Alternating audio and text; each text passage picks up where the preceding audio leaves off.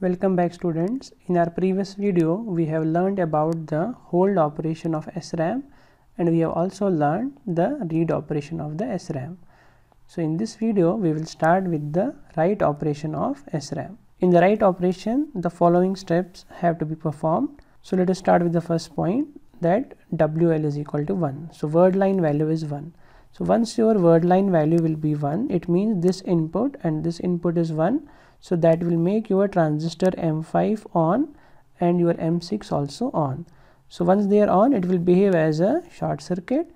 So what happens, your bit line bar and bit line are now connected to our latch circuit. So that is the first step. So this is again written here. Once your WL value is 1, the excess transistors, that is M5 and M6, are turned on.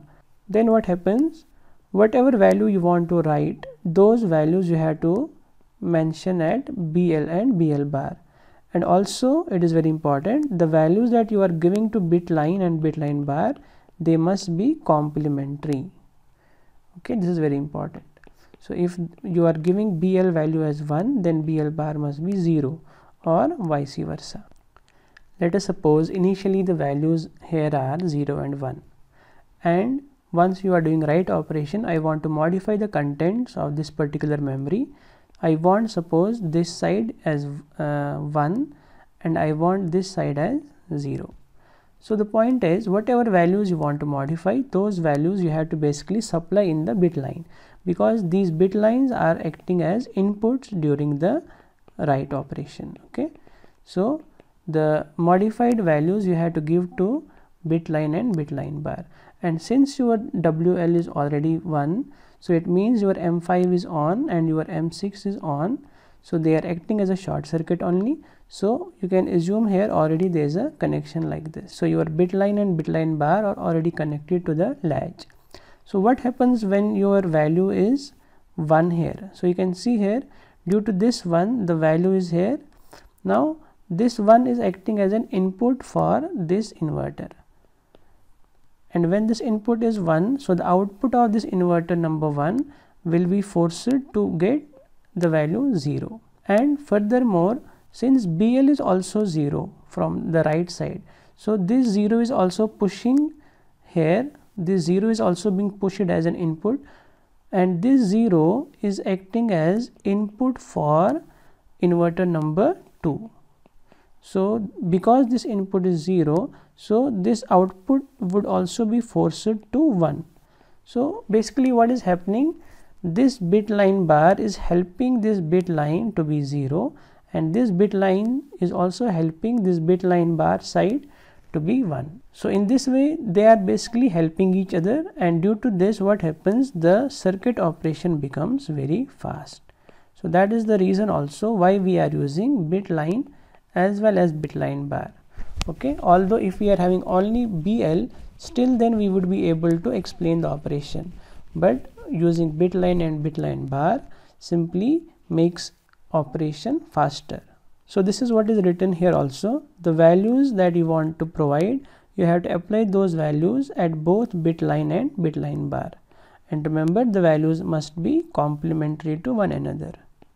And once you will do it, then you will be able to successfully modify the contents like I have told you here, and the data would be latched inside the set of 2 inverters with new values. So that completes the write operation also. And then the last thing that I want you to know regarding SRAM is here there are 2 different diagrams. This is a diagram we have already studied. Now if we will compare this diagram with the second one, there is one change. The inverter here, if you see the inverter, it is all made of transistors, or you can say it is made of NMOS plus PMOS. This is your PMOS and this is your NMOS. Now if you look at this diagram, in this diagram what is being done is your PMOS has been replaced with the resistor. So this is also memory. This will also behave same in terms of read write operation, but the problem is in the power dissipation. If you are having a circuit that is made of only and only CMOS, then power dissipation is less, while as if you are having a resistor instead of PMOS, then your power dissipation is going to get increased. Now why is it so? For that you have to again recall what I told you in the previous video. If suppose we talk about the inverter, if suppose I talk about the inverter, this is VDD and ground, this is my input, this is my output. So how does inverter work? If suppose your input is 0, that time PMOS turns on and NMOS turns off, and if your input is 1, then your PMOS turns off and NMOS turns on. So you can see at a time only one transistor is on. So let us take a first case when input was 0. So when input is 0, you can see that time your NMOS turns off. So your diagram would look like this.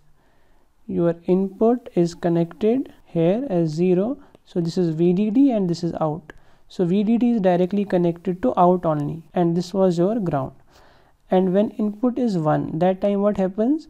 Your VDD is disconnected and your output is connected to ground that time. So you can see what is good thing in CMOS. At a time only one transistor is working. You can see if input is 0, then NMOS is off. If input is 1, then PMOS is off. So there is, whether the input is 0 or 1, there is never a connection between VDD and ground. And you can see here also there is no connection between VDD and ground. And when there is no connection, that means there is no power dissipation. Okay, that's why we say in a CMOS there is least power dissipation. But this is not the case if suppose you will replace one of the transistors with the resistor. Okay, now if you will have a circuit like this, okay, you provide here input, you provide here output. If you will see its operation, this will also behave as an inverter only. But the problem is in both the cases it would be connected to the ground. Suppose your input is 0. If input is 0 and this is only NMOS you are using, if input is 0, it means transistor will not work, but then your connection is like this. This is VDD and this is out. And the second time is when suppose input is 1. When input is 1, you see the resistor is also here. Now see, when input is 1, this is VDD, this is R, and this NMOS is working. So this is acting as a short. This is ground. So you can see here there is a connection between VD and ground. So it will lead to the power dissipation. Okay, now see, this condition never happens in the CMOS. So that is actually the problem. But there are obvious advantages. If you are having 6 transistors, its size becomes larger. But if you are having only 4 transistors, then size becomes little bit lesser. So both the diagrams are used for making the SRAM. So it all depends on the priority. If suppose you are having tight constraint on the power, then you must go for 6 transistor design. And if power is not the concern, then you can go for the 4 transistor SRAM also. And if it is made of only CMOS, then its noise margin becomes best, because there is a full swing of voltage where it operates. While as if it is 4 transistor, then it becomes little bit lesser. So with all these differences, we have completed the working of SRAM. In the next video, we will be discussing about the working of DRAM. Till then, God bless you all and thank you.